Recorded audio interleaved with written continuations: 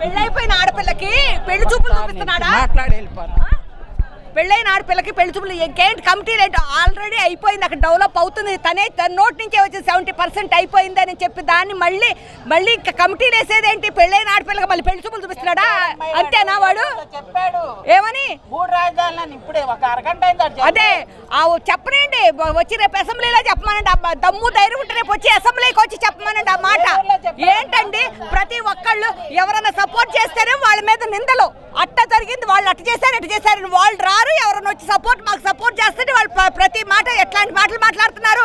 వాళ్ళు అసలు మనుషులు పుట్టినాళ్ళు లేరా? ఇంతమంది ఇంత గగ్గోలు పెడుతున్నాము, ఇంత ఆడపిల్లలు, ఇంత షుగర్ వాళ్ళం, బీపీ వాళ్ళం, ఇంత రోగం వచ్చిన వాళ్ళం ఇంట్లో నుంచి బయటకు రావాలి. ఈ రోజు బయటకు వచ్చి ఈ రకంగా చేస్తుంటే ఆయనకి అది చీమ కుట్టినది. తనకి లేరా ఆడపిల్లలు లేరా? తన పెళ్ళా పిల్లలు లేరా? లేకపోతే తల్లి లేదా, చెల్లి లేదా? ఎవరు లేరు వాళ్ళకి? ఓకే, మనిషి అసలు మైండ్ ఉండి చేస్తున్నాడా, మైండ్ లేకుండా చేస్తున్నాడా? అప్పుడు మీరు గెలిపించినటువంటి ఎమ్మెల్యే శ్రీదేవి గారు కూడా మరి మీ గురించి ఎట్లా మాట్లాడుతుందో మీరు చూసే ఉంటారు. వీళ్ళందరూ కూడా ఏంటంటే బినామీలు లేదంటే పెయిడ్ ఆర్టిస్టులే గోల్ చేస్తున్నారు, కానీ మిగతా వాళ్ళు ఎవరో మాట్లాడట్లేదు అంటున్నారు. మీరేమంటారు? ఆ మాట అసలు అవన్నీ ఆఫీసులో కూర్చొని ఒకళ్ళిద్దరు మీడియాల దగ్గర కూర్చొని వాగటం కాదండి. తన పెయిడ్ ఆర్టిస్టులు మీడియాలు ఉన్నారు కదా, వాళ్ళ దగ్గర కూర్చొని మాట్లాడటం కాదు. తనకు దమ్ము ధైర్యం ఆడపుట్టగా పుడితే వచ్చి అదే వచ్చి ఇక్కడ అట్లా కాదండి. అమ్మాయిని ఇక్కడికి వచ్చి చెప్పమనండి. తన్ని వచ్చి అదే అమ్మాయిని ఇక్కడికి వచ్చి చెప్పమనండి. పెయిడ్ ఆర్టిస్టులు ఎందుకు చెప్తాం? ఏం చేయం, మేమేం చేయం. తనకి అంత భయం ఎందుకు? దమ్ము ధైర్యం రమ్మనండి. ఆ రోజు హోటల్కి ఎందుకు వచ్చింది? వచ్చిందంట. ఏనాళ్ళు ఇబ్బంది పడుతున్నారు. అది ఎవరైనా సపోర్ట్ చేస్తే వాళ్ళని అంటూ ఏంటండి భువనేశ్వర్ గారు కాలు ఆమె తొక్కి ధూళికి తొక్కడానికి పనికిరాదా మనిషి? ఏమన్నా భువనేశ్వరం గారిని అడిగావు, భూములు ఇప్పించమని అడిగావు, నువ్వు నీ జగన్ ఏం కాజేయలేదా? అది మరి ఎదువరకు వాన్ పిక్లు అవన్నీ ఏమైపోయినాయి? వాళ్ళ అమ్మని అడిగి ఇప్పిమానండి. జగన్ అమ్మను ఇప్పిమానండి. ఎవరో సపోర్ట్ చేస్తేనేమో ఇష్టం వచ్చినట్టు ఆడదు లేదు, మొగాళ్ళు లేదు, ఏం లేదు, డోర్ బారేసుకుంటున్నారు వాళ్ళు ఇష్టం వచ్చినట్టు. ఏది సాగుతుందని 151 ఖచ్చితంగా నమ్మకిస్తారు. మా ఉసురు తగిలి పిల్ల జలు అంతా నాశనం అయిపోతారు, అంతే ఒకటే మాట. కాదమ్మా, పోలీసులకు కూడా పోయిందా? ఏమన్నా మైండ్ పోయిందా? మందడంలో లైన్లో కూర్చుని పోలీసులకు కూడా ఏమైనా మైండ్ పోయిందా? ఆ పిల్లలు శుభ్రంగా కూర్చుని ఇళ్లల్లో కనబడుతుంది. మేము ముసలాళ్ళం జ్వరాలు తగిలి రాలేకపోతే మా బిడ్డలు కూర్చుంటే ఆ పిల్లలు ఆ రకంగా ఎత్తుకోవడానికి ఆ పోలీసులకు మైండ్ పోయిందా? ఆ పోలీసులు ఎత్తుకెళ్ళా దాని పిల్లలేరా? మొగుడు లేడా? అసలు వాళ్ళకి బాధ్యతలు లేవు. అసలు ముందు మెయిన్ పోలీసులకి ఏమైనా పోయిందే వాడకండి మైండ్. ఆ పిల్లలు ఏమన్నారు? నా పిల్లల్ని ఎత్తుకెళ్ళారు. మేము టీవీల ముందు కూర్చుంటే తెలుస్తుంది. ఎవరిని ఏమన్నా పిల్లలు రోడ్డు మీద కూర్చున్నారు. ఆ పిల్లల్ని దేని తీసుకెళ్లారు ఈ పోలీసులు? ముందు తేలవండి, మీరు మీడియా వాళ్ళు తేలవండి. అసలు ముందది ఊళ్ళోకి వస్తే ఇక్కడికి వచ్చి కూర్చుంటే మీకు ఒక్కొక్కళ్ళు కొన్ని కోట్లకు అధినేతలు ఇక్కడ కూర్చున్న వాళ్ళందరూ ఏం కూరగాయలకు వస్తారు అనుకుంటున్నారా? 54 ఏళ్ళు అయింది. కొట్టు మొఖాలు ఎట్టుంటాయో మాకు తెలీదు, బజార్లు ఎట్టుంటాయో మాకు తెలీదు. ఇవాళ ఎందుకు వచ్చి కూర్చున్నారు అనుకున్నారు ఇక్కడికి? పిల్లల్ని తీసుకెళ్లారు రకంగా పోలీసులు. మానాలు ప్రాణాలు కూడా లేదు. మేము వస్తాం పదండి, ఎక్కుతాం ముసలాలు 10 మంది తీసుకుపోండి. ఇప్పుడు నేను ఎక్కుతారా?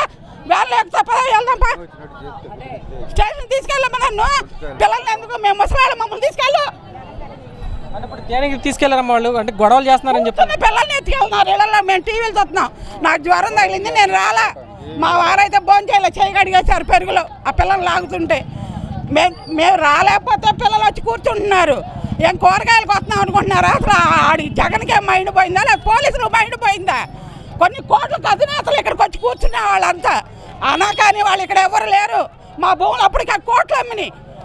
మంచి సత్యనారాయణ కట్టిన తర్వాత ఈడొచ్చి కోట్లు అమ్మేదంటే చంద్రబాబు గారు, గాంధీ గారు స్వరాజ్యం రావడానికి ఎంత బాధపడ్డాడో, చంద్రబాబు గారు రాజధాని కోసం అంత బాధపడ్డాడు. అట్లాంటి వాడికి లేకుండా మా మదం చప్పుడు మేమే వాడికి ఓట్లు వేసి వాడిని గెలిపించుకుని ఇవాళ అదే మగపిల్లలు అంటున్నారు కదా మా తప్పేనని. ఆ చేసిన తప్పేంటంటే ఆ తప్పు బంగారం అంటే ఆయన వదులుకుని గాలాయిని కట్టుకున్నారు. బంగారం అంటే ఆయన వదులుకుని గాలాయిని మెడలో కట్టుకుని ఇప్పుడు అందరూ అనుభవిస్తున్నారు.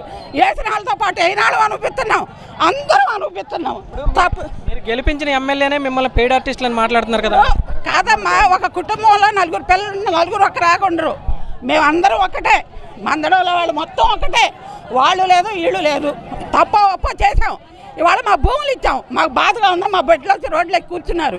అంతేగాని వాళ్ళకి అన్నం లేక కాదు, కూర లేక కాదు. ఇట్లాంటి 4 ఊళ్ళు వస్తే వండి పెట్టి పంపిస్తాం మేము.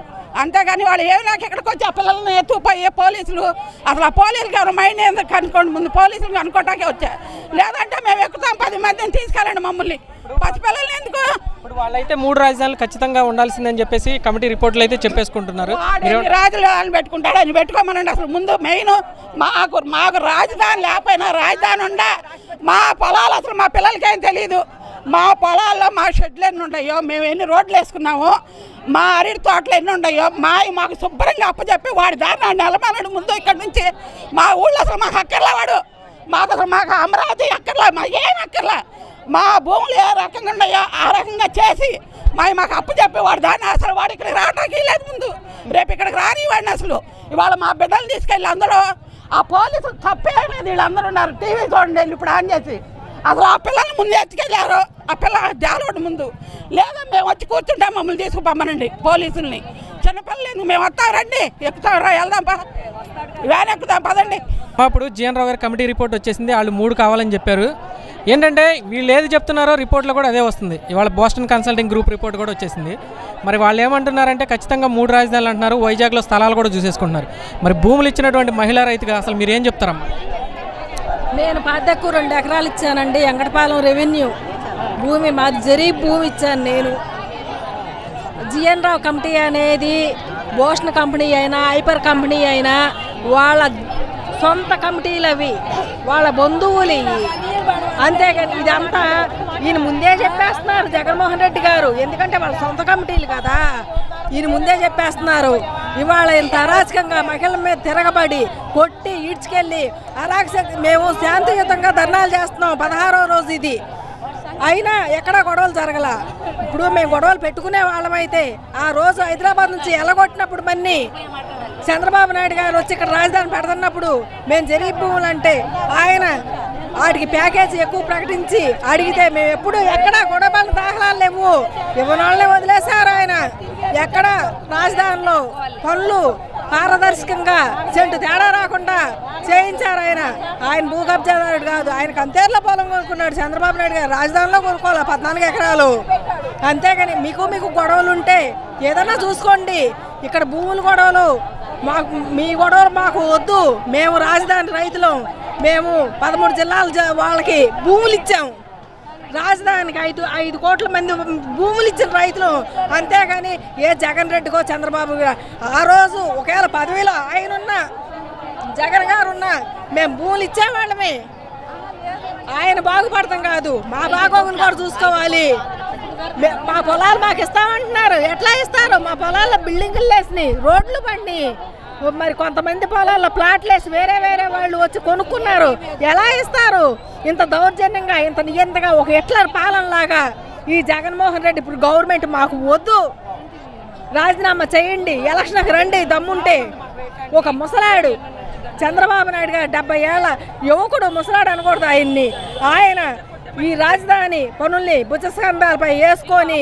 శాంతియుతంగా 33 ఎకరాలు సేకరించాడు 33,000 ఎకరాలు సేకరించాడు ఎక్కడ రైతులు ధర్నాలు చేపట్ల నవ్వుతూ ఇచ్చారు గొడవలుంటే ఆ రోజు పడేవాడు మేము గొడవల మనుషులు కాదు వాళ్ళ పులివెందులు కాదు ఇది వాళ్ళ కడప కాదు మాది బాంబులేరియా కాదు కానీ ఆ ఏరియా తీసుకొచ్చాడు ఇక్కడ ఇవాళ ఆడవాళ్ళ మీద చేసుకున్నాడు అంటే పోలీసులు జూలు ఉపయోగించాడంటే ఆయన వస్తుంటే 144 సెక్షను ఆయన మా ఇంటి ముందుకు వస్తారు ఇంట్లో నుంచి బయట లేదు గడపల మీద కూడా పోలీసులు నుంచొని తెరలు కట్టేస్తారు ఎప్పుడన్నా చంద్రబాబు నాయుడు గారు ముఖ్యమంత్రి కాదా అంత దొంగతనంగా ఎప్పుడు బాల అసెంబ్లీకి ఆయన రాజాగానే వెళ్ళాడు ఈయనకి మళ్ళీ డమ్మీ వాళ్ళని పంపించి ముందు వెనకాల పిరికి పందలాగా ఎప్పుడూ చేయలే ఎప్పుడైనా మగాడే వీడు మాత్రం కాదు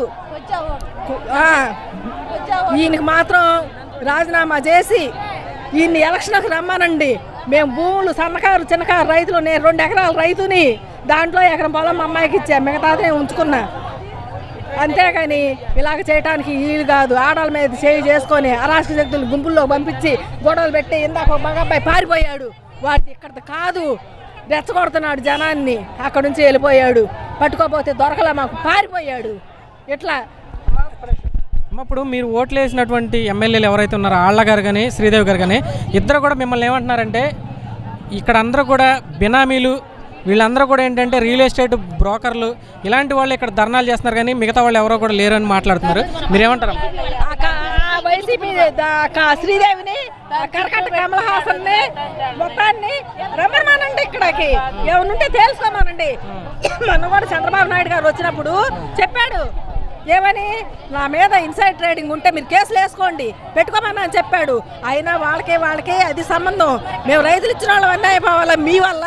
నీకు చంద్రబాబు నాయుడు చేసిన పని అంటే నీకు అంత అహమా చేయటానికి, ఆయన చేస్తానికి తలెత్తుకున్నాడు. నువ్వు కుర్రాడివి, నువ్వు చదువుకున్నాడివి, విద్యావంతుడివి అని చెప్పి నువ్వు ఇంకా బాగా చేస్తానంటే ఒకసారి ఛాన్స్ ఉండంటే జనం నిన్ను నమ్మి ఓట్లేశారు. చంద్రబాబు నాయుడు మీద విశ్వాసం లేక కాదు, నువ్వు యువకుడివి, ఇంకా ఒక్క ఛాన్స్ ఇవ్వమంటే బాగా చేస్తాను. ఎంత దుర్గతి ఆంధ్రాకి జీవితం ఎప్పుడు చరిత్రలో లేని విధంగా, దేశంలో కూడా ఎక్కడా లేని విధంగా ఎంత దుర్మార్గంగా పాలన చేస్తున్నావు. నువ్వు బాగుపడవు, నువ్వు ఉండవు, నీకు ఓట్లు వేయరు, ఎవరో నిన్ను జీవితంలో పైకి రానివ్వరు, ఇంకా నీ మొహం చూడరు.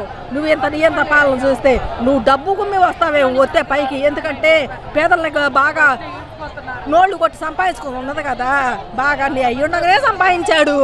నీ అయ్యేమన్నా ఎత్తుపోయాడా? ఆ మొక్క ఈ మొక్క తీసుకొచ్చి కన్నం చేసుకున్నావు. అయ్యని ఏమన్నా ఎత్తుపోయాడా? ఇంతమంది పేదలు కొట్టి లాక్కున్నావు. నీకు కూడా అదే గతి పట్టుద్ది, నువ్వు అట్లాగే చేస్తావు మా ఉసురు కొట్టి. ఇక్కడ ఉన్నటువంటి ఆడవాళ్ళని కొంతమందిని అరెస్ట్ చేశారని కూడా చెప్తున్నారు. మరి మీరు చేసేదేంటండి, వాళ్ళని గొంతుకాయ పిసికారు, పోలీసు సీట్ల మధ్య వేసి నొక్కారు, నల్లబోసం వలస పోయింది. అసలు ఇంత అరాచకంగా గాజులు పోయినాయి. వీళ్ళు మాత్రం మేము శాంతియుతంగా బ్యాంకు మూయించడానికి వెళ్ళాం, ఆంధ్రా బ్యాంకు. మమ్మల్ని రెచ్చగొట్టి మేము అక్కడికి వెళ్తే మమ్మల్ని తీసుకెళ్లి బస్సుల్లో పడేసి తొక్కేశారు. ఇంత దుర్మార్గ పాలన వద్దు. రేత్రి పూట తలుపులు కొట్టి మా పిల్లల్ని తీసుకుపోతున్నారు.